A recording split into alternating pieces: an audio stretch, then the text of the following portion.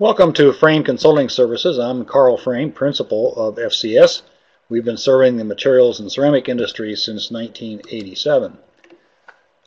My background is in ceramics, metals, and materials in general. I've been consulting since 1987 to industry.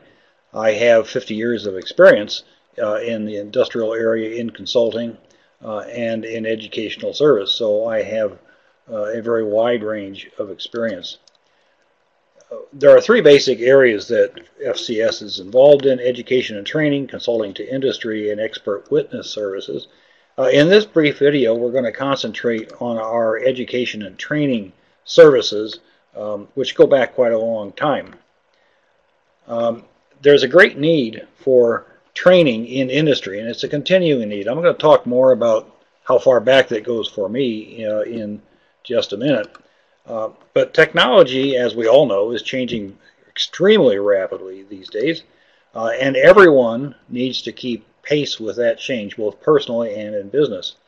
It's particularly true in engineering, technology, product development, manufacturing, and education. So it's something that needs to be addressed by every company and every person. So the need for continuing education is more acute, in my opinion, than it ever has been. And that's always been something that is underestimated, I think, and it's more important now than ever. I've been involved in vocational education and training for most of my professional career. Most of that has been on a part-time basis. So I've been involved in business and industry for those 50 years, and I've been involved in education for a good portion of that. Our scope of activities in the educational area include classroom courses at the University of Kansas, ASM International, in the past at UCLA. We have online courses both at the University of Kansas and ASM International. We'll talk more about that in just a few minutes. I've done special topic courses, mostly for ASM International, and we do in-house training courses as well. First of all, I'd like to give you just a bit of history about at least my involvement in this field. I was a co-founder of Ceramic Correspondence Institute in 1972, more than 40 years ago, and that was designed to meet the training needs in the ceramic industry. The need at that time, and is still true, was very, very clear. I worked for a mini conglomerate ceramic company at that time, and we had manufacturing facilities all across the country. And what we observed in all of those, and what other companies observed as well in their operations, was that although there might be one or two ceramic engineers at these manufacturing facilities, the other people in the companies, the technicians, the supervisors, the plant foremen, and so forth, had no real training, no formal training at all in ceramic technology.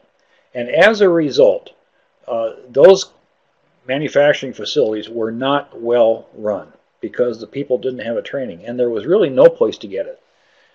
And we recognized that need in Southern California, where I was situated at the time. The American Ceramic Society recognized the need in all of ceramic operations in the Los Angeles area, where I was, and decided to put on some training courses. And we started that in 1971 at Pasadena City College in the classroom. The first class we had a few days after a major earthquake in Southern California had 70 students. We had to move to a larger room. So the need was actually very clear, and it was real. We developed 10 courses on a correspondence basis. This is well before the internet, so we had these typed up, quick printed, and we sold them and shipped them via the Postal Service as printed material in 3-ring binders. We developed 10 courses, and CCI was wildly successful, far beyond our thoughts when we established it in 1972. We had been teaching this course in the classroom. We finally ran out of students after teaching several courses, and so I had this brainstorm: why don't we do it on a correspondence basis? By 1987, we had served over 2,700 students in 40 countries And we were just blown away by that. We had no expectation of that kind of response. Now, you have to keep in mind that we were all fully employed in the ceramic industry, and this was a sideline for us, and we were getting swamped. And so in 1987, we sold CCI, Ceramic Correspondence Institute, to the American Ceramic Society for them to take over and develop. We started putting courses. I remain involved with ACS, but the courses were put online starting in 2001. They hadn't been doing that, and so I got involved with them again. We started putting these courses online. And in 2004, the involvement of the American Ceramic Society ended, and the courses were switched over to ASM International, where they remain to this day.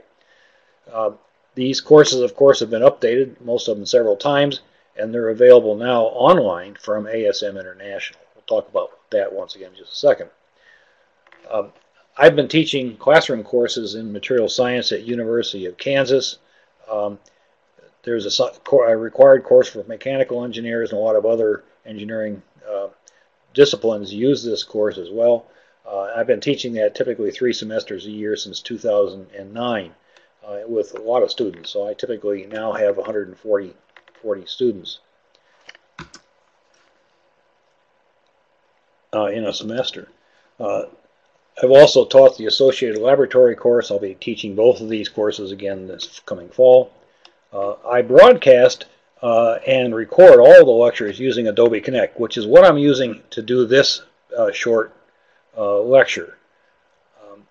3 courses were developed and taught under grants to the University of Kansas from the U.S. Nuclear Regulatory Commission. And these were material science courses related to nuclear power and of obvious importance to the nuclear power generating industry and to the U.S. Navy. I've been doing classroom courses as well at ASM International. A picture on the right shows their dome, a very famous structure east of Cleveland.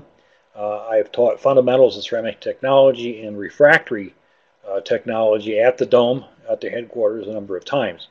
I've also taught the refractory technology in-house for a major refractory products manufacturer, and I have taught specialty courses, or course on advanced materials for ASM at the at a U.S. National Energy Technical Laboratory.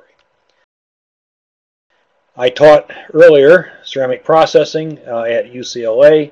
I have taught refractory courses at the Center for Professional Advancement from 1978 to 1987, and I was a course director for that course as well.